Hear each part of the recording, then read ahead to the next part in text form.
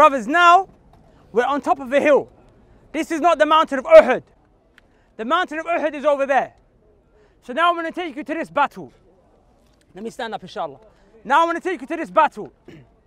This battle happened because the people of Quraysh in Mecca, when they heard about the humiliating defeat that they lost, they gathered an army that was greater, bigger, and they said, we're going to take revenge from Muhammad. We're going to take revenge from these Muslims. We're going to go into their house. We're going to take their women and children. So they brought the battlefield to Medina, where we were in the masjid. That's where the Prophet lived. He lived here with his wives. His children were there, sallallahu alayhi wasallam. His companions, their wives and their children were there. That's where their homes were. So this battle is not like any other battle, where if at the end of the day, if you lose, it's just you who loses. But here, if you lose, all of your women are going to go as slaves. Your daughters are going to be sold. They're going to be taken and they're going to be violated. So this battle, it had serious significance. The Muslims, they couldn't lose. They couldn't lose.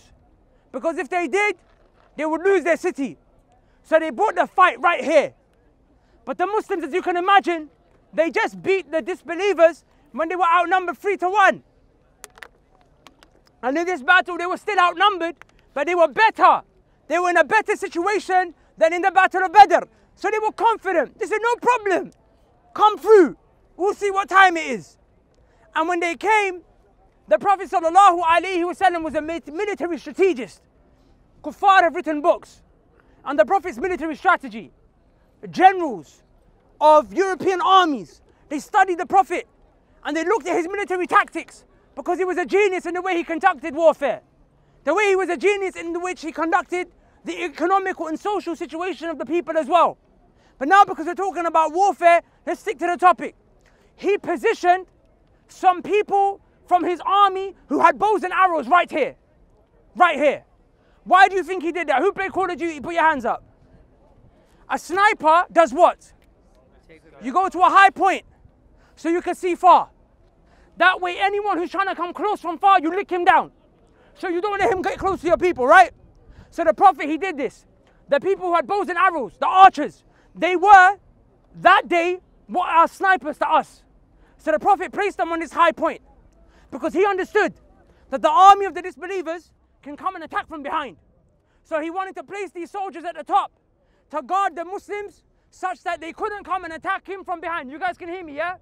He wanted to place an army so they don't come and attack from behind. So when they're fighting them in front, these guys here can watch from the back. Now when they did that, the Prophet told them, don't get off this hill. No matter what happens, don't climb down. Even if you see crows pecking at our dead corpses, don't, you want to help this boy? You okay? MashaAllah. The Prophet ﷺ said, he said, even if you see crows pecking at our dead corpses, do not come off this hill. Look at that command, it's clear. The Prophet said, I do not want to be disobeyed in this. Do not argue, do not question, we're in war.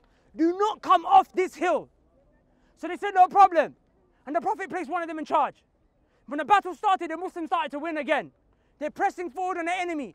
And the kuffar looked like they're about to run away one more time. But the people who are on this hill, may Allah be pleased with those companions, they made a mistake. They made a mistake. You know what they did? They thought the battle was over. So they ran off the hill.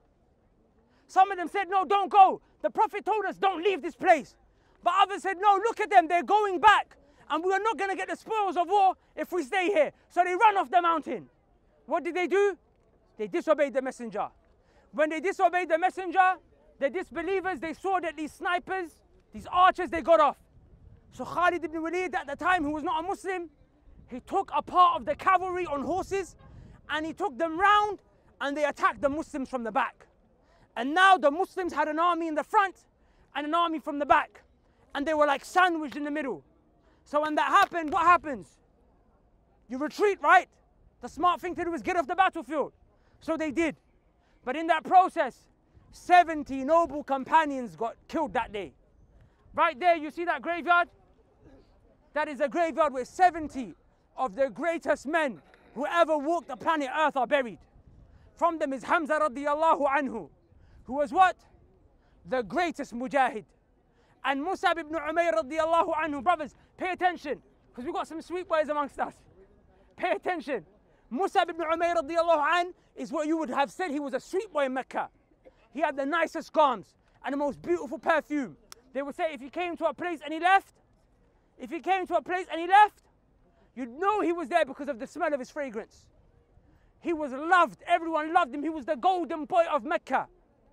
But when he became Muslim, his family abandoned him and left him, he had nothing. When he died in the battle of Uhud here, the Prophet ﷺ brought a white sheet to shroud him with. But the sheet was so small that when they tried to cover his head, his feet would be exposed. And when they tried to cover his feet, his head would be exposed. Look at what he died with. He didn't even have a white sheet to shroud him properly. They gave everything up for Allah's sake.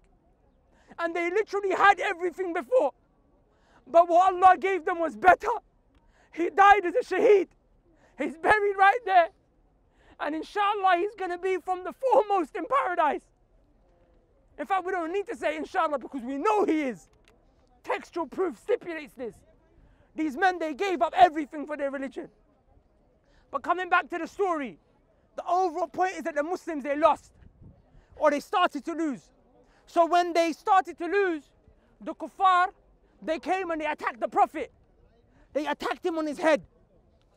And the armor from the Prophet's head, it actually went into him. It was stuck into him. And because of it, he sallallahu alayhi wasallam, he lost 2 of his teeth.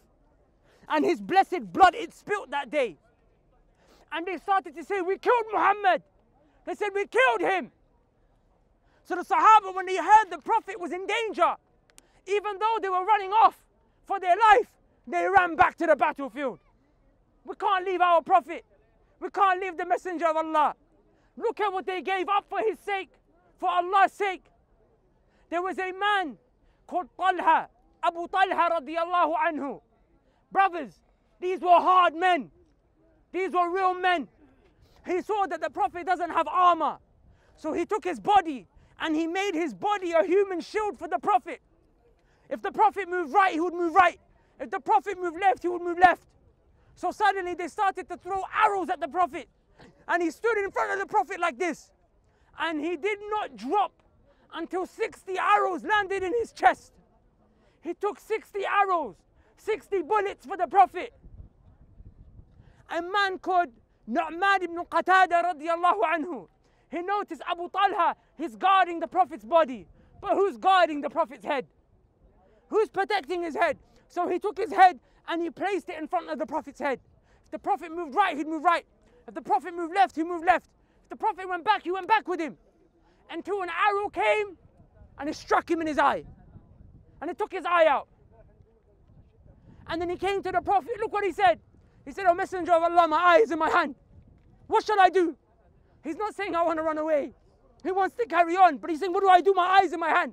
So from the miracle that Allah gave to the Prophet, he put his saliva on his eyeball, he put it back in his socket. He said, go back and fight.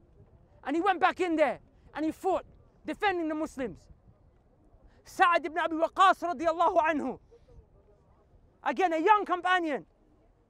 The Prophet was picking up arrows and passing it to him. And Sa'ad was just shooting, firing arrow after arrow after arrow. One man was firing in such a way that the entire army of 2,000 people couldn't even come close to the Prophet sallallahu alaihi wasallam. And the Prophet would say, shoot, shoot Sa'ad. May my mother and my father be sacrificed for you. I give you an example of a woman because there's some women amongst us. There was a woman called Nusayba radiallahu anha. She didn't even come to fight. When she saw the men running off the battlefield, she said, give me your shield. Give it to one who's fighting. Meaning I'm going to fight. You're going to run off. I'm a woman. I'm going to fight. And she went into the battlefield. Brothers, this is a woman. And she started to defend the Messenger of Allah sallallahu alayhi wasallam. The Prophet said, everywhere I looked that day, I saw Nusayba. Everywhere she was fighting, she was in front of me, I saw her. And in the middle of the battlefield, she asked the Prophet sallallahu alayhi wasallam, can I be with you in paradise? I want to be with you, O Messenger of Allah, in Jannah. And the Prophet made dua for her in the battlefield. And she was fighting that day. She took wounds. She got sliced for the Prophet sallallahu alaihi wasallam. Even her son got attacked in the battlefield. She went up to her son. She patched up his wound. She didn't say, oh, my little son, get off. She said, go back in there and fight. Go back in there and defend the Muslims. That's what these people were like. And that day, even though they lost the battle, it wasn't a total loss. Because those companions who came back, when they came back, they saved the Prophet sallallahu alaihi wasallam, and they went back home that day. And when they came back harder and stronger. What's the message I want to take away from this? The companions at the end of the battle, they were confused, my brothers. They were confused. Are you hearing me? They said, how could we lose? Anna laki hada. How did we lose today? Allah, you gave us victory in Badr. And not only that, we've got the messenger with us. And we worship you, Allah. We're your slaves. But why did we lose today? Allah said, Huwa min indi anfusikum. Allah said, the reason you lost is because you disobeyed the messenger. Why did you not obey him? When he told you, don't come off the hill, why did you disobey him, sallallahu alayhi wasallam? Allah was trying to teach a lesson to the Muslims that day. You only won in Badr because you were obedient. And when you became disobedient, Allah, He gave you loss. And if you obey Him again, Allah will lift you up. The Sahaba didn't argue, they took it, they understood. This is our mistake. This is our wrongdoing. Do you get upset when you hear they make cartoons about the Prophet? Do you get upset when they make cartoons? Does it not make your blood boil? Does it not make you cry? I know brothers who cry when they hear the way they insult the Prophet sallallahu alaihi wasallam. Do you think they have the audacity to insult him? Never. Never did they have the audacity to insult him. There was a man who made a cartoon about the Prophet sallallahu alaihi wasallam in the early 1900s, in the early part of the previous century. And the British government sent a letter to the newspaper saying, shut this down. Are you mad? These Muslims, these Ottomans, they're going to come in and finish us. You can't make fun of their Prophet. You can't do that. They shut their own boy down. But why is it that they can do it today? The reason they can do it today is because we're weak. Why are we weak? Because of our sins. We disobey Allah, we disobey His messenger again and again, and we wonder why our blood is cheap. We wonder why our kids get taken, our women get raped. We wonder why. It's because we as Muslims, we became weak because we disobeyed Allah and His messenger. So next time you get upset when the Prophet gets insulted, know that he only became insulted and got attacked because of your and my sin. The same way on that day here, many years ago, when the Prophet got struck in the head, he only got struck in the head because his own companions disobeyed him. It's the disobedience that caused him to be harmed that day, and it's our disobedience today that caused him to be harmed today. Like in brothers, when the companions changed it around and they repented, Allah gave them victory after victory until they conquered. Pay attention. The messenger never got to see this because he died, sallallahu alaihi wasallam. But they conquered and they conquered until Allah gave them the footsteps of China in the east, to the shores of Spain in the west. Even up north they went and they conquered up to southern France. And European historians write that the entirety of the European armies and kings had to come together to fight the Muslims. They all had to come together, one army, one battle to fight them. And Allah gave them this victory. Why? Because they submitted to Him. The Battle of Badr they won because they were obedient. Uhud they lost because they disobeyed. When they obeyed again, they conquered the world. Allah can give it to you again. You might not have aspirations to see Islam reign supreme one more day, even though you should. But the very least that I'm sure you have is that you want to see yourself successful in this world. And you want to see yourself successful in the next life. Brothers, it's in the obedience of Allah Azza wa Jal. It's in the obedience of Allah Azza wa Jal and the sunnah of His Messenger sallallahu alayhi wa sallam. So brothers, right now, I want us to take an action point. The action point is I want you to repent to Allah. And I'm going to join you in this repentance. I'm going to ask Allah to forgive me as well. Look, we amongst us here, we came because we want our sins to be washed away. And Allah is not one who's heedless when His slaves call out to Him. Allah is one who's very merciful. Rather, Allah subhanahu wa ta'ala, look what He said. Allah subhanahu wa ta'ala said the people who do shirk, they worship idols. And they murder people unjustly. And they fornicate. They take the honor of women. And they on honor, they violate themselves. Allah said these people, Allah is going to humiliate them and punish them. On the day of judgment, Allah, He said He's going to multiply their punishment. But then Allah gives an exception. Allah said, "Illa man tab." Even though you murdered, and you might have worshipped besides Allah, and you fornicated, Allah said, Allah will not destroy you if you repent. Illa man tab. Wa amana, and you believe. The belief of Ahlul Sunnah wal Jama'ah. The belief of the Salaf al-Salih. If you come with that iman. Wa amila amalan salihan. Then you do actions which are righteous. Brothers, pay attention. This is what Allah wants from you right now. Repent, believe, and start doing good deeds. Wallahi, I'm looking at all of you right now, and I don't see one of you except that he came here and he started to do righteous actions. And you're a believer and you've been repenting every night. So every single one of you, inshallah, I am confident that right here, right now, you are who Allah is talking about. Allah said Allah will destroy them except when they repent, believe, and do righteous actions. Allah didn't say He's going to forgive them. Allah said, يُبَدِّلُ اللَّهُ سَيِّئَاتِهِمْ حَسَنَاتٍ. Allah said Allah will exchange, pay attention, the murder, the fornication, the theft, the violence, the lies, the disrespect, the backbiting, any sin that they done, Allah said Allah will exchange it for good deeds. You went to the currency exchange, right? Because you have pounds and you wanted riyal. You wanted to change currency, right? This is how you currency exchange with Allah Azza wa Jal. You give Allah subhanahu, the currency that the believers work with is good deeds. So you have all of these sins. Look, right now we're carrying these sins on our shoulders. You raise your hand and say, Allah, I'm sorry. You say, Allah, forgive me. Allah, I was wrong. Allah, I was disobedient. I was heedless, but now you guided me. I'm asking you, Allah, forgive me. Allah will take every last sin. Allah will exchange it with good deeds. Imam Ibn al-Qayyim said, Allah doesn't take one sin and give you one good deed. No, for every one sin, Allah gives you so many good deeds. So you walk away, you ain't done nothing in your life except that you acknowledge you were wrong and you say, Allah, I'm sorry, ready to change. Based on that, Allah made you better and gave you more deeds than someone who might not have ever sinned in his life. Someone who might not have done nothing. You might have done worse than him. But because you acknowledged you were wrong and you came running back to Allah, Allah, He gave you a status that's higher than the one who never sinned right now. Because your deeds are heavier than them. So I ask you, brothers, repent to Allah subhanahu wa ta'ala. No matter how big your sin is, remember the mercy of Allah is greater.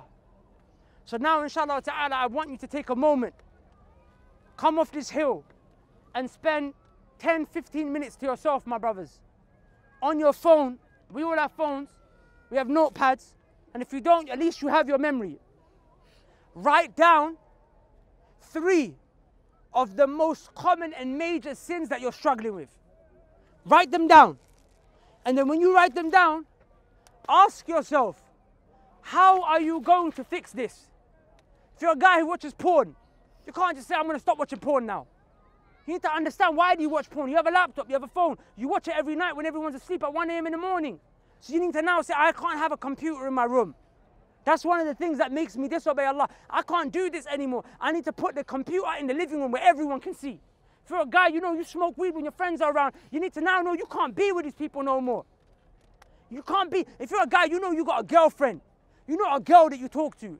And you keep talking to her and having inappropriate conversation. I mean, talking to her is inappropriate in the first place. You now know, I need to get rid of this girl. Or I need to make it halal ASAP. It's not just, Allah, I'm sorry. You need to take action. So spend some private time now. Write down the things that you're struggling with. And write down a plan for all of them. Brothers, I promise you, you might think to yourself, this is hard. You might think, I don't have the ability to do this. Do you think Sahaba had the ability to leave their friends and family behind? This is what Iman does. Allah gives strength to your heart.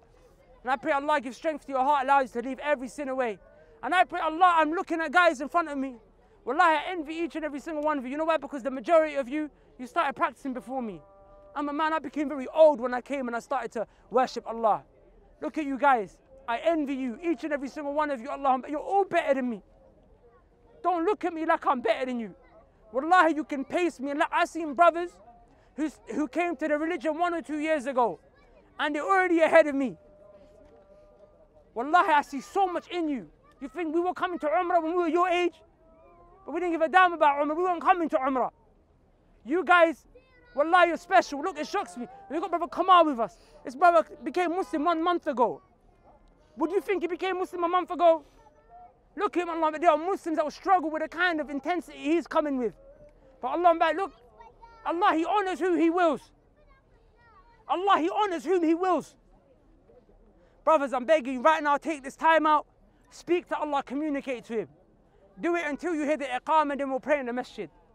سبحانك اللهم وبحمدك أشهد أن لا إله إلا أنت أستغفرك وأتوب إليك. Assalamu alaikum. Brothers and sisters, as you guys may be aware, we do Umrah trips where we take brothers and we also take sisters, those who are not practicing, those who are on the streets, those who are on the verge of losing their iman, some of them, and we take them on this Umrah trip and it functions as a spiritual rehabilitation and reformation for them. We're taking people that have spent over 10 years in jail. We're taking people who were involved in usage of drugs, selling drugs, criminal activity. But alhamdulillah Rabbil Alameen, these people, they change now. They change it and they do a 180. And not only that, some of them went on to study their religion, seek knowledge. And some of them are now starting to work towards, after a while, starting to become positive figures in their community and getting other people off the streets and getting them involved in deed and knowledge and da'wah. But they can't afford it because either their money is haram or they just broke, they don't have the money, but they need this trip for their iman. Listen, it could be that these people, if you help send them, you help change their life, then you get the reward of sending them to Umrah and even the good that they do after, inshallah ta'ala. So if you could please donate at the link below generously so people like that can have an opportunity to change their life and have a second chance at life, inshallah ta'ala, we would be truly grateful. I know they definitely would. And Allah subhanahu wa ta'ala, inshallah, will reward you in abundance. So please, if you want to come, ring the number below, inshallah ta'ala. And if you'd like to donate, hit the link below, inshallah ta'ala. Barakallahu feek. Assalamu alaikum.